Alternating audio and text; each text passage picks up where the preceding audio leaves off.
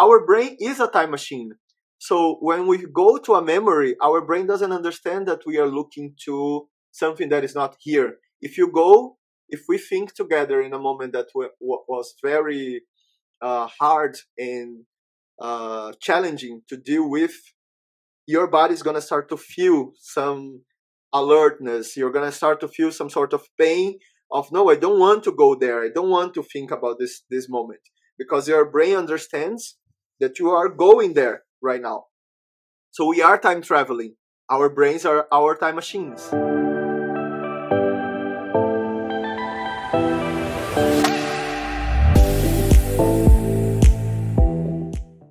Hello, everyone. Today, I am so happy to have with me Gustavo Nogueira, who's going to speak with us about temporality and his Temporality Lab. So Gustavo is an artist, researcher, and entrepreneur, questioning our relationship with time as individuals and as a society. And about his Temporality Lab, they help to build the horizons of the next era while addressing the urgencies of the next hour, creating courses, lectures, and events, learning communities, and other temporal experiments. So welcome, Gust. Thank you very much to have me here. I'm very happy to be in this conversation. Yeah, and I'd love to hear anything more you want to say about yourself, and then maybe we could hear more about how you came to this journey with time and temporality. For sure. So I am a man from the north of Brazil. I was born in the Amazon rainforest region, where we have many different cultures that come together. Brazil is a cultural cauldron of this connection between people from African heritage, indigenous heritage from the South America, Europeans that trying to make life moving to the global South. And the country developed in between all of these different cultures. I was born in the north of Brazil, but because of the colonial process, very influenced by the European way, the European worldview, to basically anything around. So I had a dream and I had aspirations around what I wanted to work and research in a pretty linear way to see my next steps. So I was living in my hometown. I had this idea to go to one of the main cities of Brazil, that is São Paulo. From there, go to maybe to the United States and to work in something that would be faster, bigger, and hopefully better. But then in the middle of the story, I was already working as a researcher and strategist inside of the advertising industry for different brands, working together with very good partners in research projects. When we started to have one of the big protests that we had there in Brazil in 2013, at the same moment that we were having the Arab Spring and all these social movements that people were awakening to collective questions that we should address, I understood that more important than to look to trends, to brands, corporations around, was to understand this collective change. And change was my first big subject to arrive in our relationship with time. So looking to social change and how we individually and collectively can connect to what is changing around, I started to relate to this perspective. I started to do first some projects around change in this approach that I just shared. But then one of the definitions of time, one of the most old definitions coming from the Greek culture about time, is that time is the measure of change, is the way we look to change, we perceive change. So I understood that in order to help people to deal with change and to navigate change, we would need to study our relationship with time. So like this, I started to invite individuals and organizations to look not only to the changes that we need to face in the hour, but also to understand this big perspective of what is changing the era that we are living. The time is a very important element in my work since then, and now it's going to complete like 10 years that I am working and researching inside of this area. But this process also changed a lot during this process, because our relationship with time can also come from many different approaches and views. And today I understand that my work is in this transdisciplinary approach, because I come from social studies, but it is an area that we need to connect, we need to relate many different other areas and other fields of knowledge to be able to address. Because until today, science, physics, say that we don't know exactly, precisely what time is. So we are talking just like we woke up today, we are living our lives, and we're gonna go through the day without knowing how our consciousness work. In the same way, we don't know exactly and precisely what time is and how we relate to that. We just know that time is passing, and in different ways that we perceive in different cultures.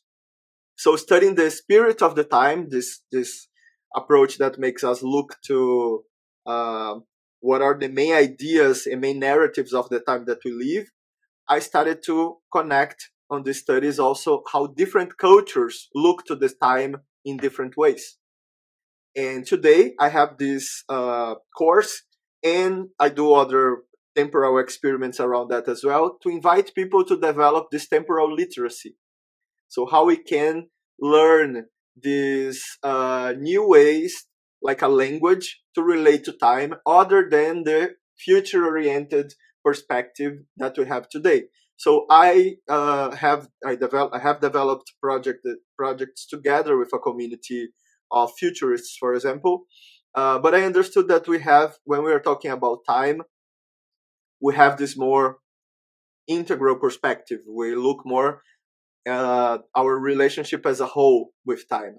When we are looking only to futures, usually today the community around the future studies started more with an approach that is more tech oriented, more how we are going to use the technologies of the future, the tools of the future, to shape the society in a way that is still useful to the companies of today. And I work together in projects with futurists that I think that they bring very interesting approaches to the projects, and I have developed these skills as well. But I understand that to study the time and our relationship with time is something else.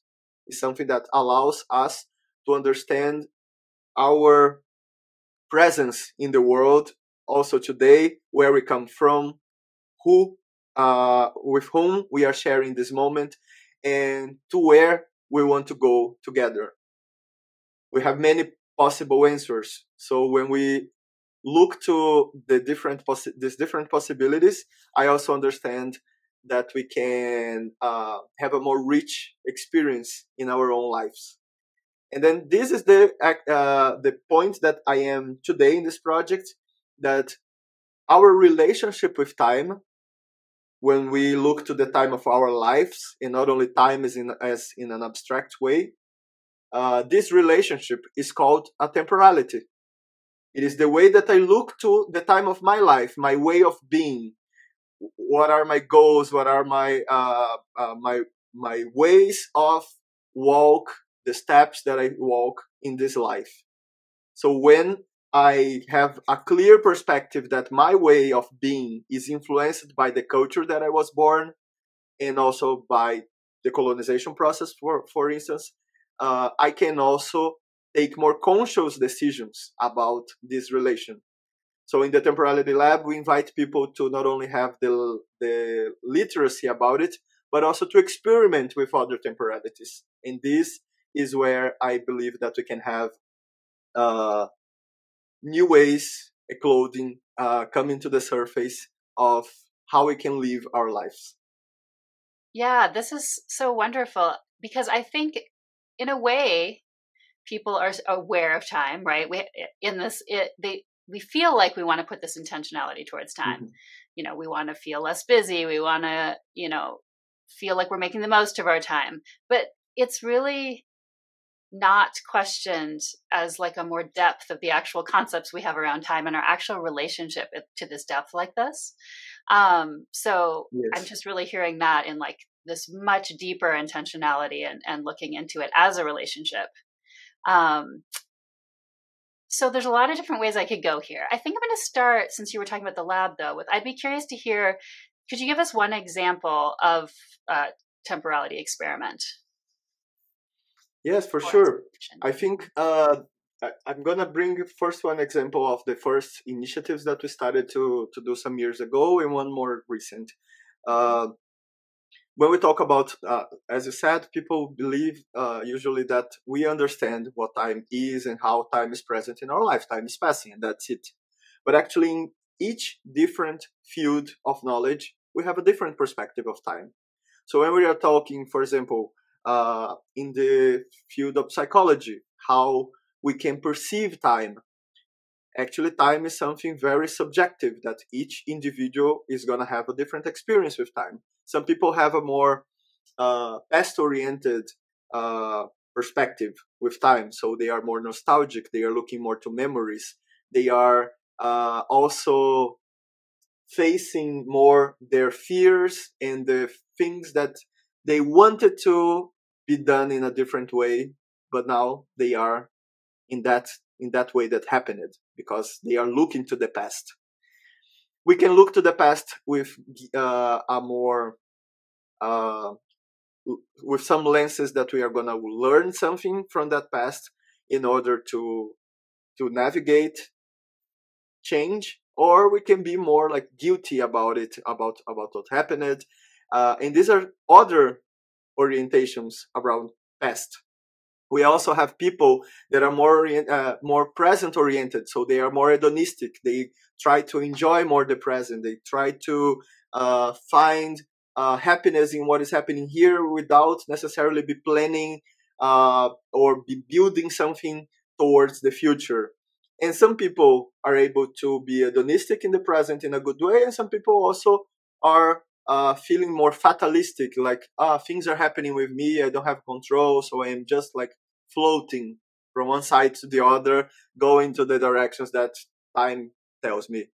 And we also have people that are more future oriented, some with a perspective or a orientation that is more uh, transcendental, in the sense of I look to the future, but I'm not doing anything to reach this future. So it's like something that is there beyond my sight, in the other side of a huge valley, and I don't know necessarily when or how I'm gonna arrive in that future. For instance, people that says that I want to live a different life, have a different job, but maybe this is gonna happen when I get retired, or uh, in a future that I don't know exactly when, and I'm not putting action and effort on that. The other aspect of future is when we start uh, to build a bridge in between this present that we are living with this future that we want to live. So the future orientation that is more action oriented, it is this one that we start to understand that we need to, if we want to live in a castle, for example, in the future, I need to start to put building blocks around myself today to build this castle in the future. If I want to reach the other side of this mountain, I need to start to put building blocks of this bridge to reach the other side. And the fact is that all of us, in different moments of life, we live different orientations of that. So in some of the experiments, for example, I invite people to analyze and to be aware of which of these orientations of past, present, and future, with these different sides that I mentioned in each one, that they feel that they are more uh, connected right now, and understanding that we flow from different ones. For example, one day that you wake up very late to something, you're gonna pass the whole day thinking of, oh my god, why I went to bed so late yesterday, or why I'm not able to hear the alarm. Oh, I'm doing that since I was in school. So you're gonna be past oriented at that moment because an event triggered that. So how we can invite more events in our life to trigger the orientations that we would like to be more connected with. So for instance, if we want to be more future oriented towards this concrete approach that I mentioned, action oriented, which events I should be surrounded by.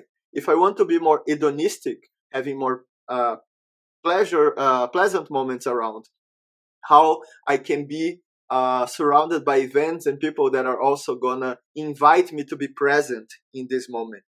So I invite this community of time travelers, as we call them, to experiment with these other perspectives and to try to switch their own lenses around time. This one is very psychological, but we can go because it's very like subjective, as I said. And when we look to neuroscience, for example, our brain is a time machine. So when we go to a memory, our brain doesn't understand that we are looking to something that is not here. If we think together in a moment that was very hard and challenging to deal with, your body's going to start to feel some alertness. You're going to start to feel some sort of pain of, no, I don't want to go there. I don't want to think about this moment, because your brain understands that you are going there right now. So we are time traveling. Our brains are our time machines. And when we understand that, we can also use this time machine to navigate to moments that are still not here yet, but then they can be invited, and then they can help us to feel how we would feel around this moment and invite this moment to happen in the present as well. So using this kind of techniques that I am sharing here, I invite people to not only hear about it, but also to embody this experience of time, to feel in the body, in the present, in the presence of these events that I'm sharing. All of these approaches I was using already in the beginning of this initiative. But when I understood that, when I started to look to other cultures and to my own, and to understand how the colonial process silenced a lot of these other ways of being and these other ways of relate to time, I understood the importance to also bring voice to the experiments and to the languages that talk about time through different perspectives.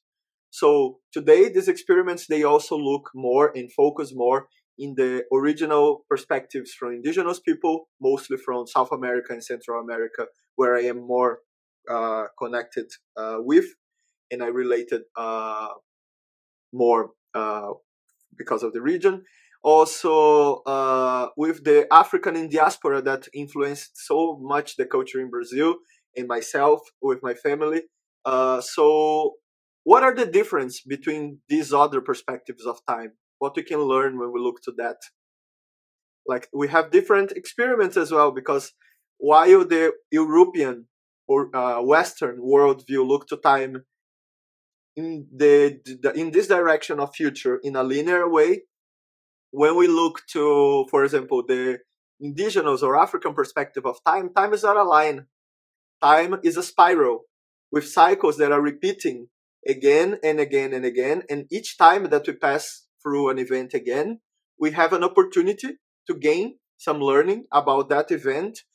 To, when we complete a round cycle again and pass through this event, we are going to be able to look to that event from a new perspective. Like a spiral, we're going to be in another level of the spiral. And when we bring that to our bodies, we can understand that time is not outside of us. These learnings from the spiral of our ancestors is not outside of us. We are made of our ancestors. They are in our blood, in our bodies. So we can also reach this information and these learnings that from the ones that came before of us right now in the present. So these are the examples of more decolonial approaches that we use today in the initiatives. Wow, there's so much there. Let's see. I think I want to first respond to that spiral idea, because that was Mhm. really interesting to me, because I always talk about my spiritual journey being a spiral.